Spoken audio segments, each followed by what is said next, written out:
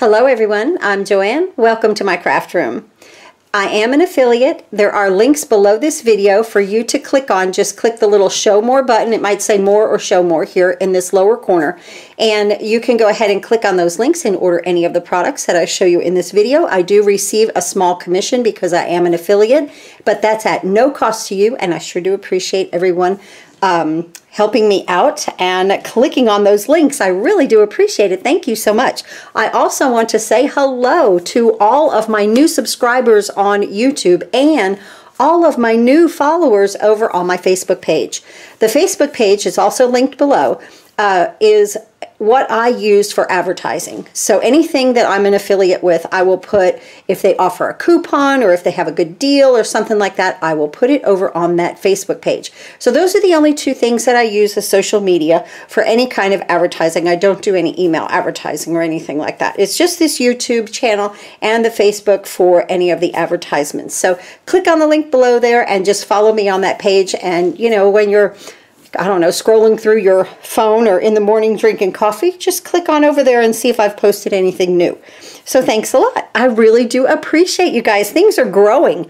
I saw that the other day. I was really kind of looking at it, and it's really growing, so thank you. Well, Spellbinders has graciously sent me the drummer mice. Aren't they adorable? These Mouse House collections are absolutely so cute, but this is called Drummer Mice, and we're going to make this adorable card with it. So much fun. I've also used these wonderful notched corner frames right here. You're going to want to pick these up. You're going to use these year-round. They're absolutely wonderful. Everything nests all the way down to this teeny one. I just love that. The hex are the same way. They nest down to a really teeny. But this was just perfect to frame that out for just, you know, to make a really nice card and do a little coloring with this design. So I used the outside 3 of the notched corner frames, the outside 3. So the 2 on the outside of the card and then the smaller one for the inside. Today I want to go ahead and use my Memory Keepers Press Advance, the Precision Press Advance. I've showed this in another video, but it's really kind of important today because I need this part right here. This part, this open part, for some of the ways that I'm going to stamp. And that was one of the reasons why that I bought this product. So the Mouse House stamp is red rubber, so let's go ahead and remove this pad. Okay, and then there's a grid here. I'm going to put down a little bit of paper. Go ahead and get that. I had a lot of ink on that other paper, right? And let's go ahead and start with the inside of the card. Remember, it's the smallest one of those notched frames, and I want to put my little mouse over here. So what I'm going to do is I'm going to just turn this, okay? This is what I just loved working with this morning actually. I'm going to put this up in the corner, put my magnets, and then I'm going to bring in my stamp. And see where I don't have anything impinging on me on this side at all, so it doesn't matter. I'm just going to place that where I want it. And I just really want to see its little cute little face there. I don't want to get any of this guy in there. I want to see its cute little face looking back at that drum. Then I always put my We Are Precision Press Advance, that little logo right there. I put it down in this lower left corner. Now I am left-handed, okay? So you might be turning things another way. I do this way because I'm left-handed. So you might have it another way, but get to the same side of this piece of paper. Now I'm going to flip that over. Just going to use a little black ink.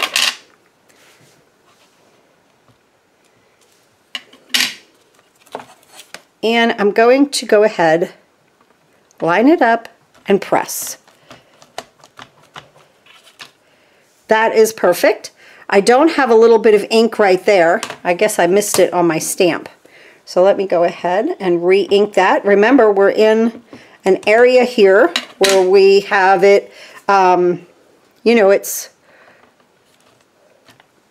a positioning device. So we go right back into the same area. Perfect. Look, it got his little belly. Isn't that cute? Okay, let's remove this. And we'll let that dry nicely, right? Because I'm going to color on it in a little bit. And let's go ahead and while we're at it, let's just go ahead and do our envelope. Now, it might just take me a second here to move this around in the area that I want. And I want to clean my stamp over here because I don't want to get it on anything that I'm not stamping at the moment. So I'm just going to take my cloth, little stamp cleaner there. Good. Now, what I like to do also when I clean a stamp, okay, sometimes you do have a little residual, you know, ink. So I'm just going to take it right here and I'm just going to press it. You might have a little residual, see, right there, a little bit. So at least I got that off, okay, and I just use a piece of scrap paper for that. All right, now let's get our envelope. And I want to do my flap. Okay, so once again, this part, I need that out of the way. I'm going to turn this. Okay. And I'm going to place this right here. Let's put this up like that. Okay. See, and it doesn't matter right there. So yeah, even I'm stamping right here on my, you know, on the device, but I have room because this is hanging off. And I'm going to link this through Amazon because it actually was a better price on Amazon, at least the last I checked. So I'm going to, that's where I got it from because it was a really good price there. So I'm going to put that right there. Again, my little logo there.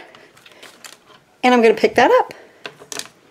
And let's go ahead now and ink every bit of this.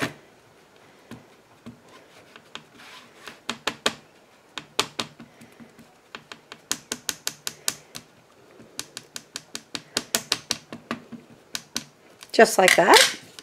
And again, if it doesn't, you know, stamp all the way the first time, we're on a positioning device, so we could go right back to it. I thought this was just so much fun, but I really had to figure out, oh, look how cute, that came out perfect. That came out wonderfully. All right, now, I had to think like 3 and 4 times about where to position this so that it would be off of the... See, now what I want to do is I want to put something in this area. So I'm going to come up here, and I'm just going to go here, right? Yeah.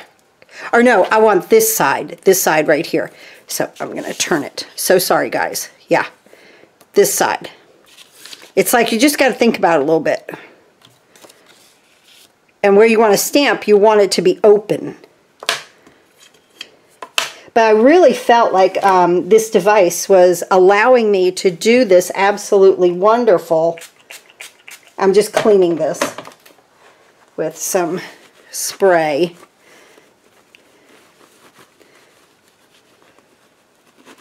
And a cloth.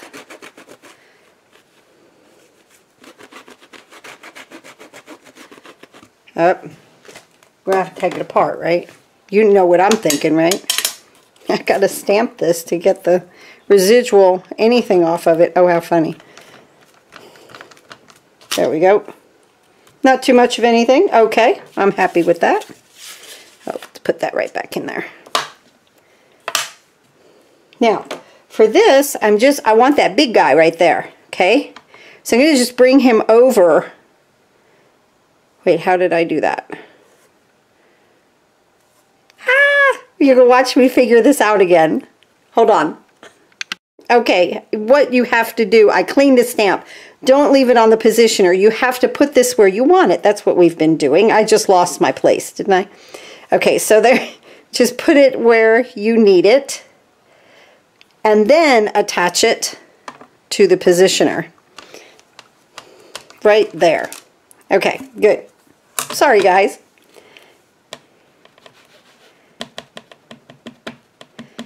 Right there. Flip it over, and remember, you see, that's off. This is open.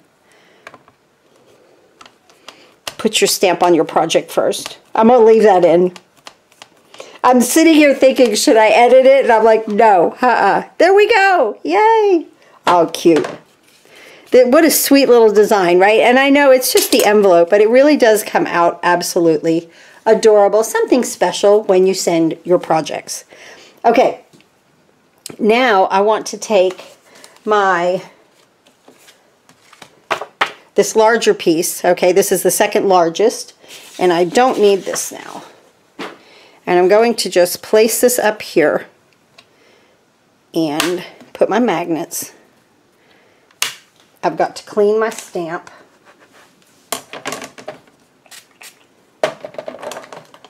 Some people use alcohol. I happen to like a stamp cleaner. I'll link one, if I remember, I'll link one below for you if they have it. If not, you can get Tim Holtz at, I've seen it at Michael's. And so I do like a stamp cleaner. I'm going to just place this here and just get any of that residual off. There wasn't anything. We're good. Okay, now take it off of the positioner. That's hilarious. Really lost my place on that. And I'm going to put it right here, evening out the bottom and onto my little project here. And I want to get all of this little sand right here because it's so cute. Then I'm going to put Joy to the World. And of course we have Peace on Earth too, you know, that came with this set. So 2 really nice sayings. And you can mix and match these sayings, you know that, guys, on anything, you know, any card that you have. That would be wonderful. I love the font on it, the script on it. That would be wonderful embossed in white. Love it. Oh, right there. Okay. Boom. Now, see, now I can just get the entire front and saying and everything, which is great. Which this can be done like this in the Misty too. I just needed the open part of it to get to the other parts of, you know, some of the projects. So without bending it or folding or anything like that. Stamp this up nicely, or ink it up, I should say. See how we get.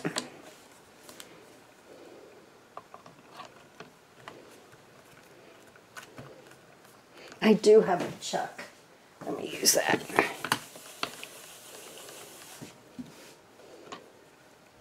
Very nice. Let's see. I see that there's ink there. There's no ink there. It doesn't mean that I need to reapply. It means that I need more pressure right there. So always check that when you're doing something like this. Okay, now I definitely need a little bit more ink in the back part of my little guy there. And I'll just kind of stamp over that. That's where the drum is too, isn't it?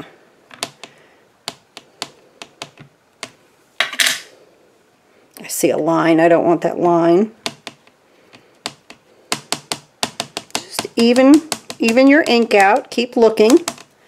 There we go. I think we're going to be good.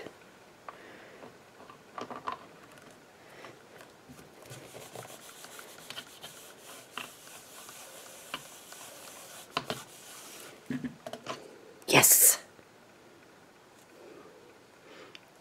I swear I think he's supposed to have fur right in there. Yeah, I know he is. There we go. Came right in. Perfect. Just had to add a little bit more pressure. All right. Okay, so now let me put this back together. And keep these things away from each other. You can't even put them in the same hand. Like, they will bite you. You know that from other magnets, right? Okay, so there's that. Now, what I want to do, take my stuff off of here so that I'll know what to clean when we're done, right? And put that together. Wonderful. Okay, now, What we want to do now is take our mice and color a little bit. I'm just coloring the outside and the inside one. I'm not coloring the envelope. If you color the envelope, go ahead and put a piece of paper behind on the inside, okay? Put a piece of paper in here because it will transfer through, but if you have a piece of cardstock in there, it won't go to the back, all right? So just put that in there for a little protection, but I'm not going to. I like it on black and white, but I'll be back in just a minute. I'm going to use some alcohol markers and make these guys come to life, and then we'll put our card together. Okay, I've got my coloring completed. Look how sweet they came out. I colored their little faces pink and just made a cute little drum. I did the tops of these drums in brown. These are older, so they've been using their drums longer, and his is brand new because he's little. So that was my thinking. I don't know. Very, very cute, but needs a little background, right? So we're going to do a little blending of ink over top of my coloring. I was impressed. I didn't know if I'm using my Pinkfresh Studio. These are, what, 1/2 inch? Yeah, little brushes. And I wasn't sure how this was going to come out coming over the ink. But it actually came out great. So I'm just going to go ahead and take off a little bit of ink at a time. As you see, I'm tapping off that big, huge glob of ink. But if this gets a little blotchy, it's okay because it's dirt. Now, I'm left-handed, so I like, when I blend, I like to go sideways so I could see it. I don't know if you guys do it like that, if you're right-handed from the other side or what. But this, you hold your paper however is good for you to get, you know, the results that you need. Now watch, I'm coming over a little bit where I've colored, and it's just looking great. So it'll color all in there. It'll color. And I'm using a very light brown, as you can see. And, you know, of course down here we'll add more because we have more white space. But don't be afraid to come up into here with the dirt, you know, like they're walking.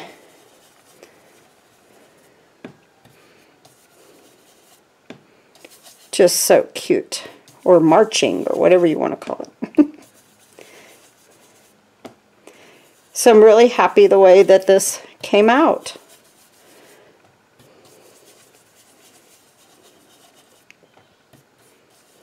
I colored my little mice a little brown, their little bodies.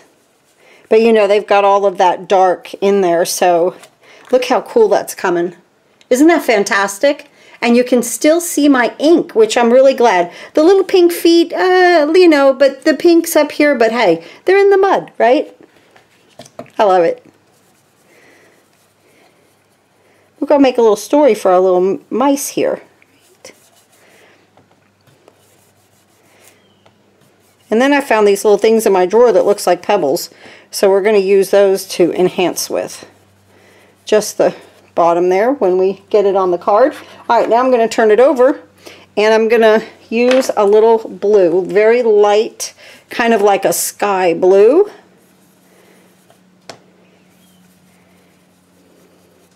Now what I'm going to do with this though, you're going to watch, I'm not where it's white in here, I'm going to let it remain white so that it looks like it's just almost like a beautiful cloud, a beautiful blue sky.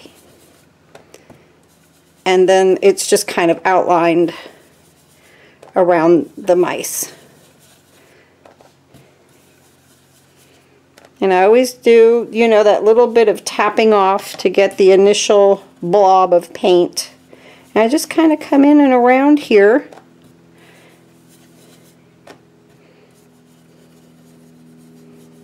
But that's going to stay really, really light.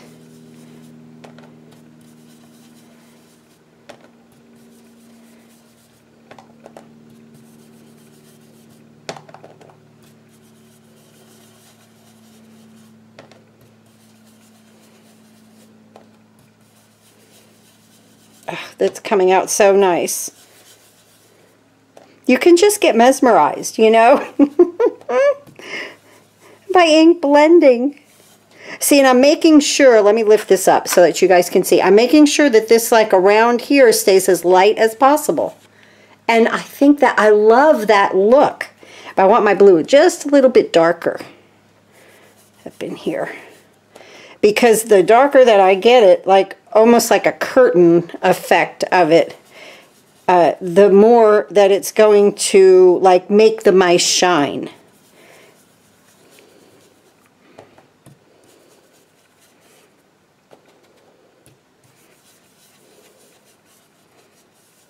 I think we're done. What do you think? I like that. Isn't that pretty? I love that. I'm just going to leave it just as is. Yes. Okay, so here's our front and the inside. And let's go ahead and put the inside. Now, you could ink blend around here if you wanted to. I wasn't going to do it, but you could. But I thought it looked great on the inside just like this. And you could put Peace on Earth on the inside too, you know, and have both the sentiments working for you on the inside and the outside of the card. That looks great. Look how cute. Look at these sweet little mice, right? Let's see. Now I have like a navy color of cardstock just to offset that light blue. Isn't that wonderful? And don't you love these notched frames? Corner notched frames, guys. I'm running out of glue again. Let's see if we can make it. Can I make it?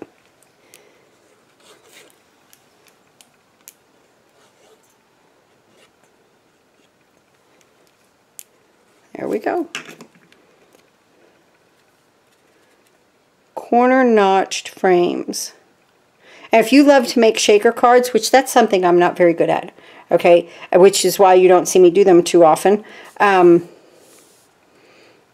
But if you love shaker cards, this is a great size. There we go. Now, I loved using like a yellow kind of mustardy background there. It picked up on the drum that I did. Of course, whatever colors that you do, you know, just coordinate however you want to. The outside one of the notched frames fits an A2 perfectly, okay? A2 size. Perfectly, that outside one. Let me get some new glue here. That will never make it all the way around.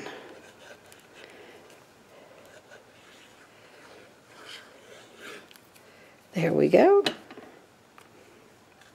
And now this, see this, I'll just tap tap and go here. Make sure it's sideways, up and down, tap tap. You are good to go, right? Because it fits perfectly on the outside of an A2 card. And here is our beautiful card. I just love this. And let's see, I got my little embellishments here. They look like rocks. And I thought that they would look fantastic down in here. Instead of like rhinestones or sequins or anything like that, I was looking to use up things in my drawer, actually. So you use whatever that you want. Or you could do nothing. You could even make black splatters if you wanted to, you know, just making it look like pebbles, that's all. So I'm not using the bluish color. That's too beachy. Whoop. So I'm just going to kind of zigzag these guys up and down.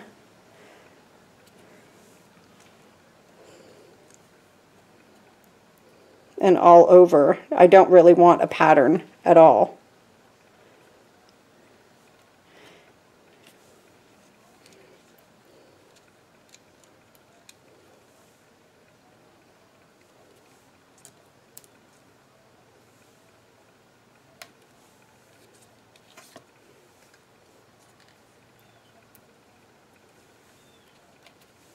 Just kind of around, sprinkling.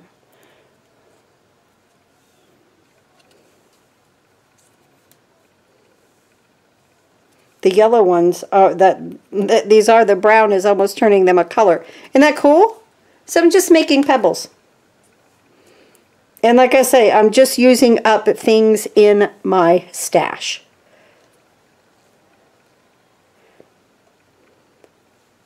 Right there. All right, here we are. Oh, wonderful. I'm so happy.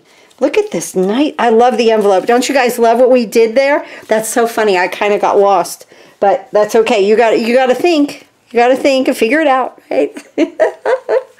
All right, everyone. Good to see you this morning. It is, what is today? Wednesday morning when I'm taping this. Again, if you would like to order any of this product, this is active at this right now at scrapbook.com, and I believe it's on sale. So the links are below. Thank you so much for watching my videos, and I'll see you next time.